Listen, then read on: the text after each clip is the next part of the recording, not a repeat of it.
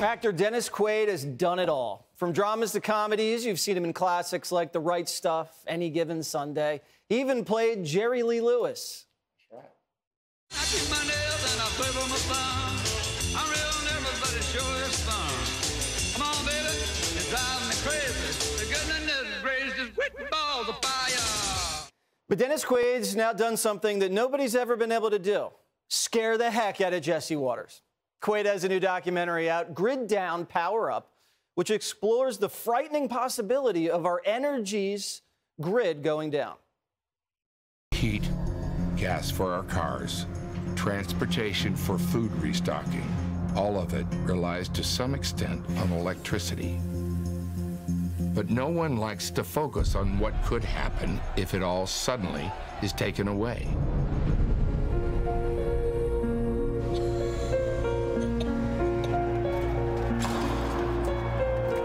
Star of the upcoming Amazon film, On a Wing and a Prayer, Dennis Quaid joins me now. So people have tried to take out our energy grid. There was some sort of attack with weapons many years ago in California. There's been several attacks on substations. I heard about one a couple of months ago.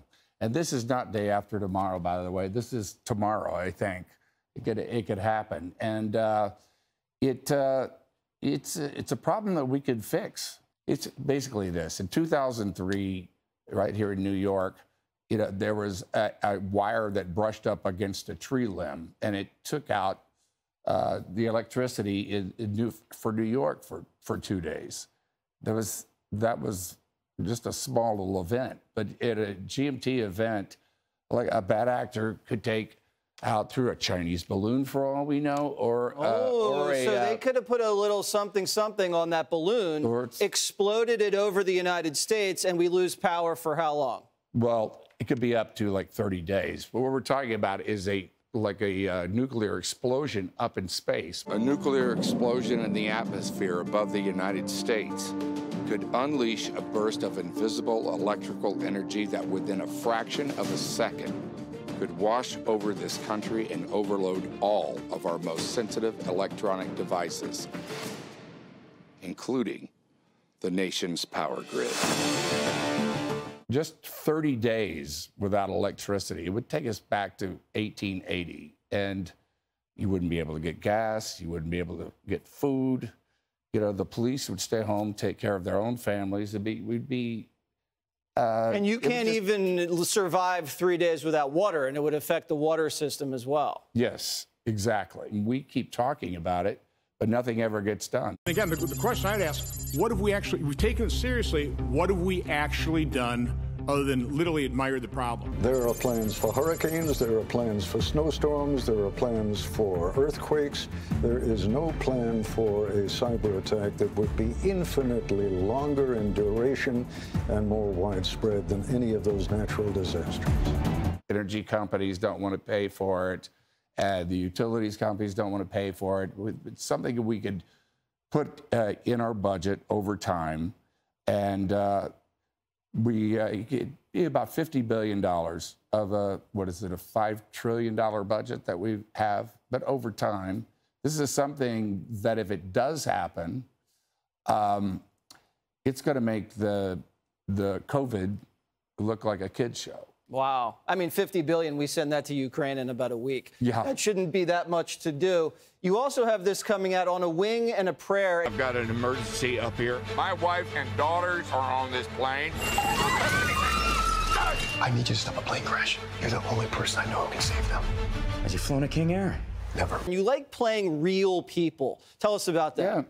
Wing and a Prayer is a true story. Doug White, who didn't know how to fly. He had one sort of discovery flight that he was scared to death of. And he took his family to Miami for his brother's funeral. And he had chartered a plane, a King Air, which is a complicated airplane, twin engine. I fly them myself. And they were climbing out of the airport, and the pilot just keeled over and died right there at the yoke of a kind of a widowmaker heart attack. Wow. And So I've always wanted to do a movie where they go, can anybody fly the airplane? Mayday, mayday, mayday, I've got an emergency up here. I've got a unconscious pilot. Do you find, like, in Hollywood, you have to hide your political opinions? Yes and no. I mean, I'm an independent. You know, I've always been an independent. I've voted both ways my whole life, depending on which way the pendulum goes. I'm not really happy with the way the pendulum is right now, but but I am an independent. How would you fix things? I think Republicans and Democrats really need each other. They do. They really do. They do. I mean, we need the Democrats to kind of like pull us along the way, and they need us to kind of like go, hey, wait a minute, yeah, you know, let's use some common sense here. You said you like playing guys. Can anybody land this plane? How would you land this plane, this country? How would you bring us down gracefully here? I think we all have to take a breath, and I think we need to come together on some basic things. And I guess it takes time to do that. Right now, we're so separated, more separated than, I mean, I went through the 60s, and that was, it wasn't like this. And if I knew, I guess I could be president, but I can't really tell you how to do it except to start small with your neighbors, and everybody just learn to get along, and let's do something positive for this country. You'd probably fire a few people. Yeah, I would.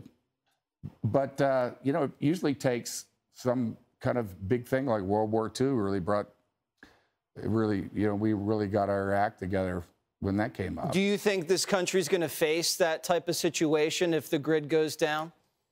Oh, yeah, for sure.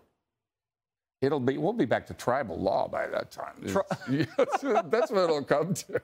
Can I follow Dennis Quaid if we go into tribes? You're with me and I'm with you, buddy. All right. I'll stick with you. Thank you very much.